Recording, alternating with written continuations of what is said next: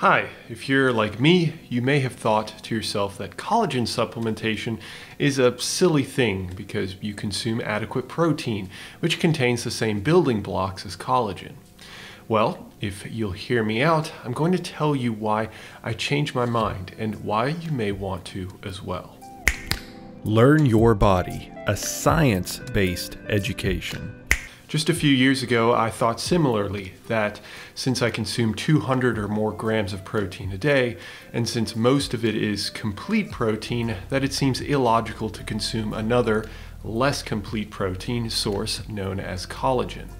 While it is true that collagen is a far less complete protein form, it still has an advantage that other proteins, or their building blocks known as amino acids, do not. The assumption is logical, but based in the idea that all proteins are broken down into single amino acid molecules during digestion before entering the intestinal cells of the body.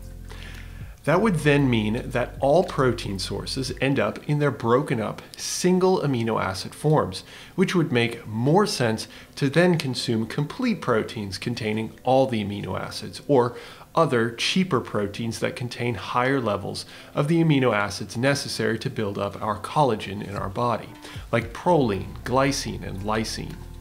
However, there is an error in that thought process which stems at the beginning: digestion. While digestion does break up proteins into smaller units, the units are not necessarily single amino acids, but can be small peptides or smaller proteins containing 2 or 3 amino acids still connected. These small peptides can be absorbed by the intestinal cells using peptide transporters. So this bridges the one criticism that all proteins are uniformly digested to single amino acids, making collagen supplements indistinguishable from other proteins. However, there is another point to be made. It's believed that collagen peptides that are absorbed can find their way to collagen producing cells like fibroblasts.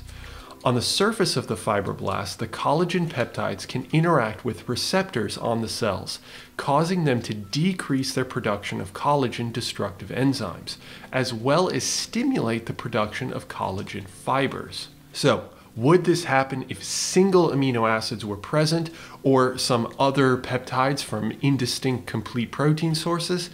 I'd venture to say no, because the binding to the cell's receptors is dependent on the amino acid composition and the structure of the collagen peptide.